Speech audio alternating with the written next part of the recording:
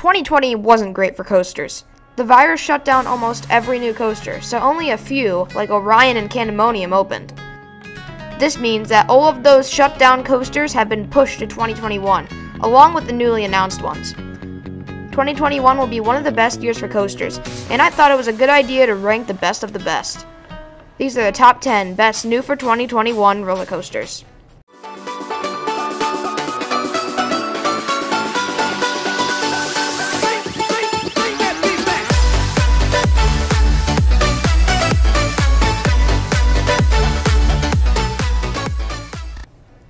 Number 10, Big Dipper at Luna Park, Sydney.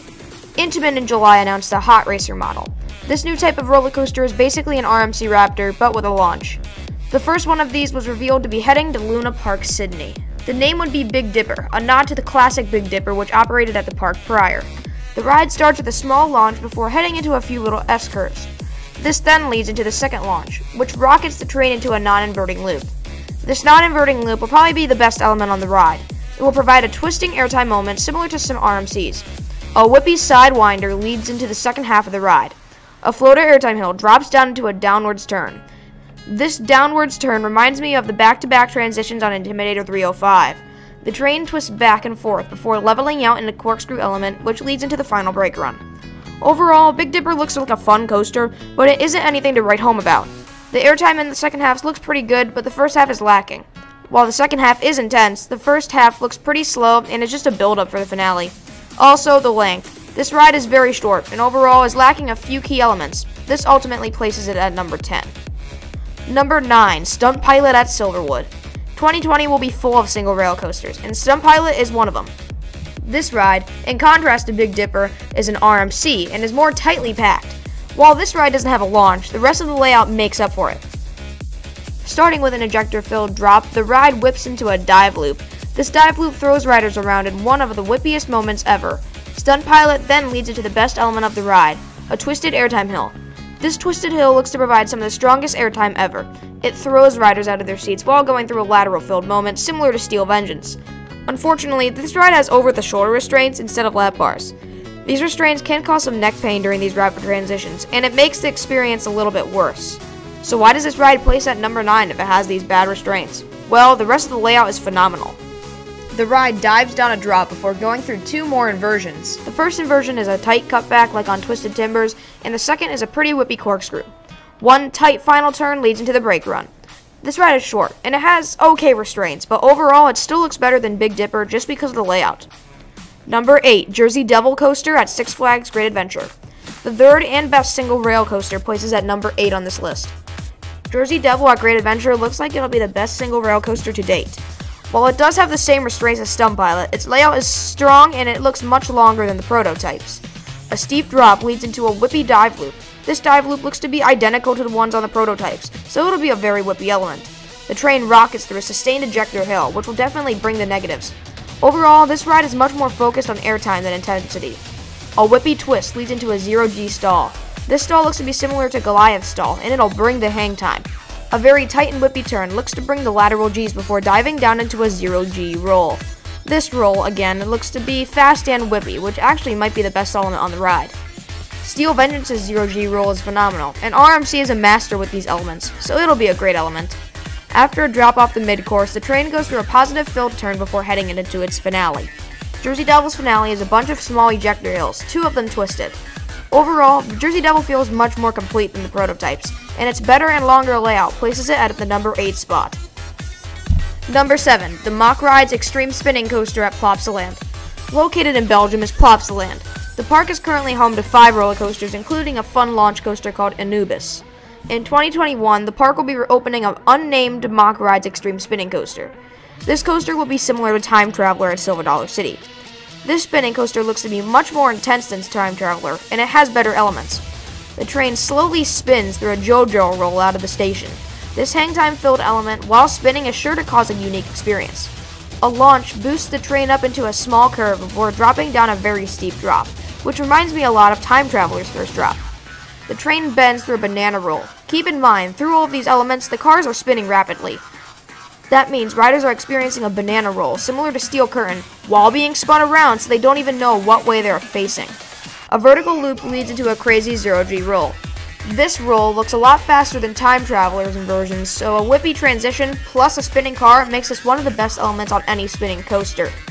A tight positive fill turn leads into a twisted airtime hill. This, in my opinion, looks to be very odd. Being thrown out of your seat while banked and spinning would be a fun and weird element at the same time. The second launch occurs while going over a fast airtime moment similar to Copperhead Strike. A twisted dive loop occurs, again while spinning. This dive loop reminds me of Stormrunner's flying snake dive. What's different is that while going through this fast and whippy element, riders are spinning rapidly. A few more turns and airtime hills lead into the final brake run of the ride. This looks to be one of the best mock ride coasters in the world. The spinning adds another layer of excitement to this airtime and inversion-packed speed machine. Number 6, the unnamed mock rides launch coaster going to Suzhou Paradise Forest World. I probably pronounced that wrong. This ride may not be known by a lot of people, and I recently found this ride and was shocked to see how good it looked. This ride is a beast of a coaster with its 203-foot tall top hat and its high speed. And yes, this ride has lap bars as it is a mock rides coaster. The ride starts with a very fast launch before twisting up the 200-plus foot tall top hat. Diving back down the floater-filled top hat, the ride enters a very high-speed inversion, similar to Max Force. This inversion will be one of the whippiest coaster elements ever, as the train is hauling while going through this inversion. The train whips through a dive loop before heading down into a speedy ejector hill. This hill, combined with the comfortable mock rides lap bars, will cause for one of the best airtime moments ever. A tight valley with positive G's leads into a cobra roll. This cobra roll is intertwined with the top hat, which causes for some interesting interactions with the two elements. After the fast cobra roll, the train enters one last inversion. This time, it's a positive filled loop, which intertwines with the cobra roll. That's right, this ride has a top hat, cobra roll, and a loop, all intertwined with each other. After a few more sharp apexes on ejector hills, the ride rockets into the brakes. This ride looks ridiculous and is definitely deserving of the number 6 spot. It's just a tad too short. Number 5, Abyssus at Energylandia. Vekoma has been on the rise since 2016. They released Formula in 2016, their first new-gen model, called the Space Warp. Then they released the Bermuda Blitz with Black Coaster, and now they are turning into the new Intamin with Abyssus. Abyssus starts with a small launch before heading into a small ejector pop. The train heads through a downwards helix before going through some rapid transitions similar to Cheetah Hunt. Guests dive into a foggy trench, which leads into the second launch. The second launch boosts the train up to a high speed of 62 miles per hour. Abyssus then takes a sharp turn, which provides the positives and heads into the top hat. The train dives in a floater-filled drop before entering a positive-filled loop. This ride has everything you need. While some elements are a bit weak, it still provides airtime intensity and rapid train. The train then hauls through a twisted airtime hill, which may be the best element on the ride. Entering the Batwing, Abyssus dives downwards through an inversions into another foggy tunnel. The train is going at very fast at this point, and then turns upwards in a very sharp valley. Exiting the Batwing, the train takes a sharp right-hand turn before whipping in the other direction. This rapid transition may be the whippiest part of the ride, or on any Vekoma coaster in general. Guests on board take a sharp turn to the left before going through a very intense ejector hill. Some of these ejector hills remind me of RMC Hill. More turns, hills, and a corkscrew lead to the final brake run of the ride. Overall, Abyssus is a fantastic coaster deserving of the number 5 spot with its intense and whippy moments and its phenomenal airtime hills. Number 4, Velocicoaster at Universal Islands of Adventure. Velocicoaster is basically a step up from Abyssus, with more airtime, twists, and it has a theme. This theme is, of course, the Velociraptors from Jurassic Park. This ride has been under construction for years now, and in September, it was confirmed that this beast would be coming to Universal. After a launch through some elaborate rock work, the train enters 2 back-to-back inversions, each very whippy. The first is an Immelman, which rockets the train back down through the rock work. The second is a dive loop, which leads the train into a whippy turn and ejector hill. More sharp turns and overbanks through the rock work lead into the second and faster launch. This 75-mile-per-hour launch rockets the train up to the massive top hat, which hangs riders over the steep drop. After the floater-filled drop, riders enter a zero-G stall, providing the best hang time in the entire state of Florida. The train enters a big helix. The first half of the helix is with an overbank turn and an outer banks airtime hill, which is sure to cause some great laterals and negatives. The second half is another overbank before leading into the whippiest moment of the ride. This moment is a very fast inversion right over the lake in the center of the park. This is sure to cause a head chopper with the water and a fun lateral filled element. Finally, the train takes one last whip to end off the ride. If you like theming, airtime, intensity, hang time, whippiness, or literally anything in a coaster, you will love this ride, which is why it places at number 4. Number 3, Iron Gwazi at Busch Gardens, Tampa. Another wicked coaster in Florida makes the top 5, and this one is even better than the previous. The tallest, fastest, and steepest hybrid coaster is Iron Gwazi, and it has even better airtime intensity and whippiness than the previous coaster on the list. The 91-degree beyond vertical drop is a good start to this ejector-filled coaster, and this massive outer bank curve makes the beginning even better. Riders are whipped around in an airtime-filled moment before diving back to the ground at 76 miles per hour. Then, Iron Gwazi enters the death roll.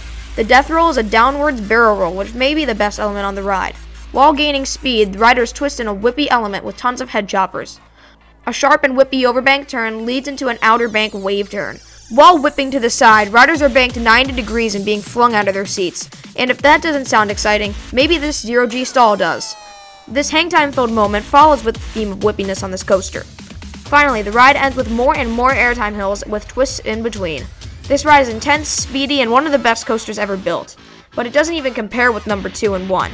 Number 2 basically does everything this ride does with more airtime and intensity. Number 2, Pantheon at Busch Gardens, Williamsburg.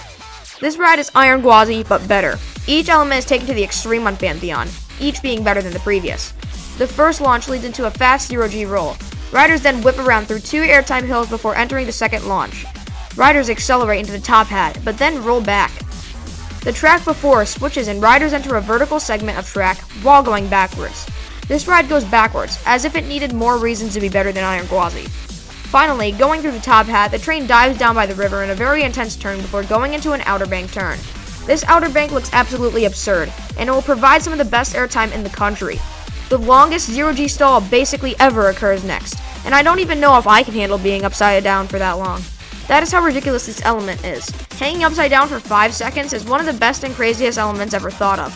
The ride ends with a bang. Some rapid-fire transitions lead into the brake run. This ride, in my opinion, looks way better than Iron Gwazi because of its crazier elements and its backward segments. Number 1, Conda at Wallaby, Belgium. This ride is an airtime machine and a half, with over 15 moments of airtime and 70 plus miles per hour. The 80-degree, 164-foot drop is a great way to kick off the ride. A twisting sensation similar to Expedition G-Force is found on this whoopie drop.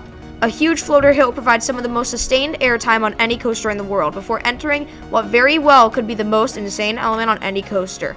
This outer bank turn throws riders to the side while providing some ridiculous floater airtime. And it doesn't stop there. A non-inverting cobra roll occurs, with the train heading upwards before twisting rapidly at the top. It then does the same thing, but downwards. And if you thought it couldn't get any crazier, you'd be wrong.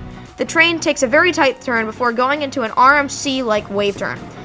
Think of this as Iron Gwazi and Pantheon, but with even crazier elements, longer, and overall just a better experience. You think I'm wrong for saying that this is better than Iron Gwazi and Pantheon. Well, I hope this finale proves you wrong with an airtime hill, a twisted double down which provides the laterals and the negatives, and not 1, not 2, not 3, not 4, but 5 airtime hills, all providing ejector airtime. This, in my opinion, is the coaster deserving of the number 1 spot. If you enjoyed this video, make sure to leave a like and subscribe. Comment down below what you think the best 2021 coaster will be, and have a great rest of your day.